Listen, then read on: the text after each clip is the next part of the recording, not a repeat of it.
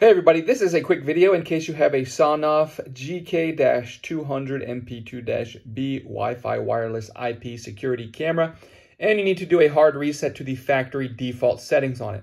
Now there are two main reasons you would want to do this. The first one is troubleshooting.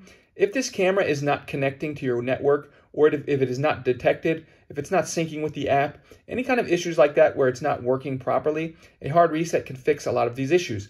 The second reason is if you want to set this up on a new network or in a new home, or for whatever reason where you just want to get it back to the way it was when it came out of the box, we can actually do that quite simply here. What you're going to want to do is you need to have power to the device, and you're going to go ahead and flip it upside down, and you'll find the reset button here.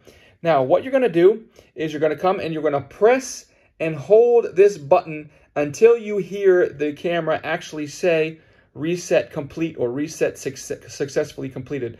And so that'll take about 3 seconds. So you'll press and hold this for about 3 seconds until you get the audio prompt that the reset has been successfully completed and the factory default will be restored.